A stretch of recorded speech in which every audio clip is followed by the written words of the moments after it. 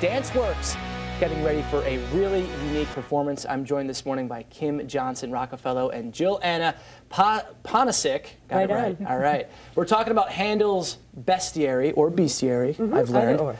It's a concert that incorporates a lot of different artistic mediums. That's what I've been told. So tell me a little bit about this.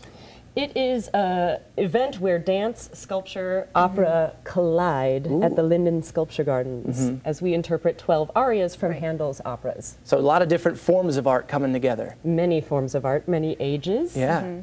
7 to 77 really? Are the age ranges for the dancers, and I'll let Joanna speak on behalf of the musicians and singers. 20 musicians from Milwaukee Opera Theater joining us, 12 singers, 8 instrumentalists, and a choir. This is a big deal. And I've been out there, we're talking off camera here about the Lynden Sculpture Garden. It is an absolute beautiful piece of land out there. Tell me why it's being held there, like for the space, for the beauty of it? It's enchanting. It's just enchanting there. We have collaborated 4 times with Danceworks. This is a celebration of the end of their 20th anniversary season, and we're thrilled to be back with them. And we wanted to do something big, like that would feel appropriate for such an important milestone.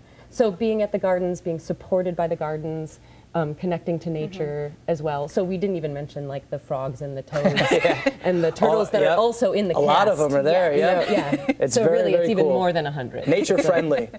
Tell us if we want to go next weekend, how we can do that. You can purchase tickets online at danceworksmke.org or give our front desk a call, 277-8480. And how many dancers are we talking about here? 77. And along the pond at the Sculpture Garden? Well, yeah, it's really interesting. We have our cast of studio class members, adults, dancers, and our youth company dancing with us, and the audience will be split into 2, and they'll go opposite directions and come back around. We meet all at the top for one big performance with all dancers and musicians, and then you keep going the other way. Such a cool idea. Fingers crossed for good weather. Kim herself, is dancing the lioness. Ooh. So if you want to get your tickets, definitely do it now, online or give them a call. Yes. All right. Thank you so much for coming in this morning, ladies. Appreciate it. All right. For more information about Danceworks, all you have to do is head to our website too, wisn.com/weekend.